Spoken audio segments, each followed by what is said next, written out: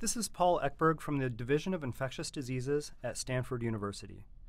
This video is intended to be part 2 in the discussion of antibiotics that target nucleic acids, sometimes loosely referred to as DNA synthesis inhibitors or DNA damagers. The fluoroquinolones were discussed in part 1, while other classes that target nucleic acids will be discussed here in part 2, including the rifamycins, the folate synthesis inhibitors, and the nitroimidazoles. Learning objectives include describe the differences in mechanism of action between the Lipiarmycins and the rifamycins, state the sole clinical indication for fidaxomicin, list the main adverse effects associated with the rifamycins, describe how trimethoprim and sulfamethoxazole are synergistic in combination, and describe the unique mechanism of action of metronidazole and how it limits its spectrum of activity in clinical use. As mentioned, the fluoroquinolones were discussed in part 1 of antibiotics that target nucleic acids. In this part 2 video, we will focus on the RNA polymerase inhibitors, the folate synthesis inhibitors, and the DNA damagers, all highlighted in yellow in the upper right corner. First, we will cover the RNA polymerase inhibitors, consisting of two main classes of antibiotics, the Lipiarmycins and the rifamycins. The figure on the left depicts the site of action of these two classes. At a very basic level, the Lipiarmycins, in the top part of the figure, block transcription by binding to RNA polymerase and DNA prior to formation of the open DNA complex. However, specific details of this mechanism remain unknown. Recall that transcription is the first step of gene expression where DNA is copied into messenger RNA. In contrast, the rifamycins block a later stage of transcription by binding to the beta subunit of RNA polymerase. The inhibition of transcription by either class is bactericidal in nature. The Lipiarmycins are new kids on the block. As you can see in the blue box, there is only one representative member of this class available in the US, called fidaxomicin, which was FDA approved in 2011. The structure shows similarity with the macrolide class of antibiotics, but fidaxomicin is bactericidal rather than bacteriostatic and has a very narrow spectrum of activity, namely Clostridium difficile. Therefore, its only indication is the treatment of Clostridium difficile-associated disease. Its poor activity versus other anaerobes prevents a wider destructive effect on the intestinal microbiota. Not a lot is known about resistance development in vivo, in part because of its novelty and relatively rare use. Fidaxomicin is very well tolerated, which might be related to the fact that this agent is not systemically absorbed to any extent.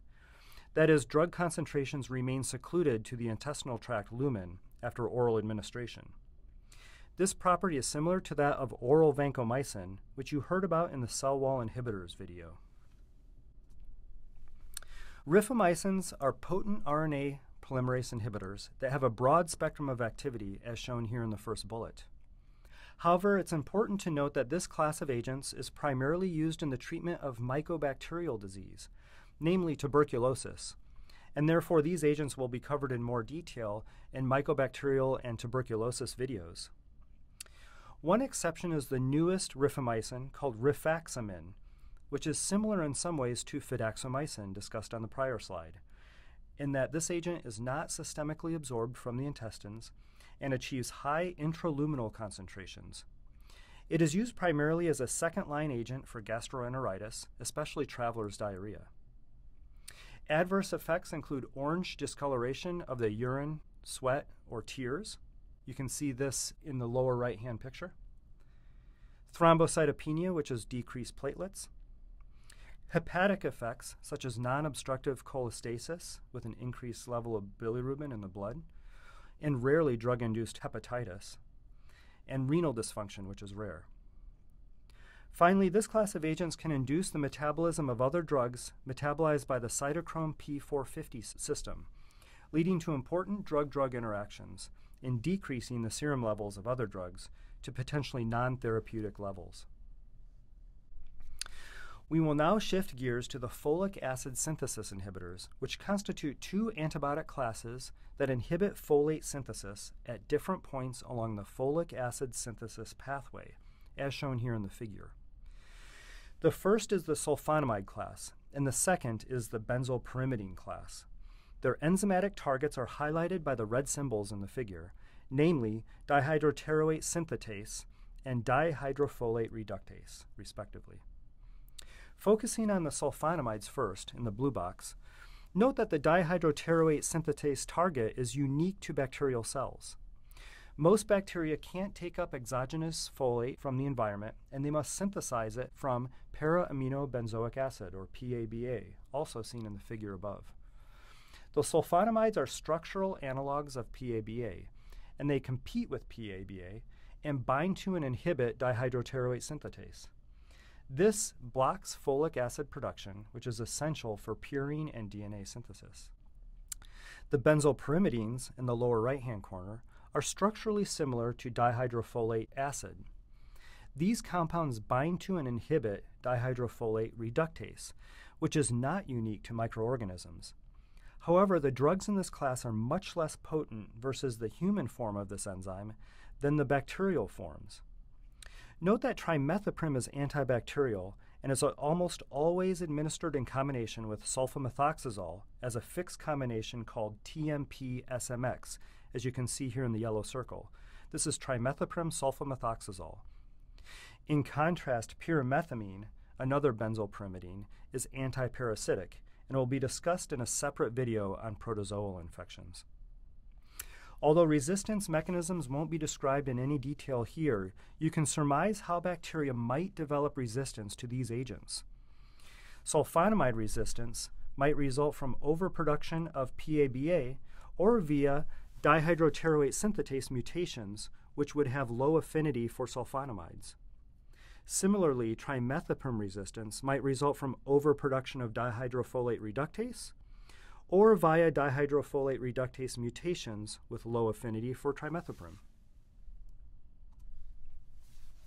As mentioned, trimethoprim-Sulfamethoxazole is a synergistic combination of two folate synthesis inhibitors. On this slide, I will briefly mention the spectrum of activity and the common clinical uses of this combination. With regard to clinical uses, this drug used to be one of the mainstays of therapy for urinary tract infection and still is in areas with low prevalence of gram-negative rod resistance. However, its widespread use has been impacted by a dramatic rise in resistance over recent years, especially among E. coli isolates. You might recognize that this scenario is very similar to that described for fluoroquinolone use in this infection, as reviewed in the quinolones video. Trimethoprim-Sulfamethoxazole is also used in a few uncommon infectious diseases, such as Whipple's disease, shigellosis, and infections caused by Stenotrophomonas multifilia, which is a bacterium that causes nosocomial pneumonia and other nosocomial infections. I encourage you to read about these uncommon infections on your own. Trimethoprim-Sulfamethoxazole is associated with a few key adverse effects. Hypersensitivity is the most common. The accompanying picture demonstrates this very severe rash called erythema multiforme, also called Stevens-Johnson syndrome, which is associated with sulfonamide use. Hypersensitivity can also be manifested by nonspecific rashes, hepatitis, nephritis, or even drug fever.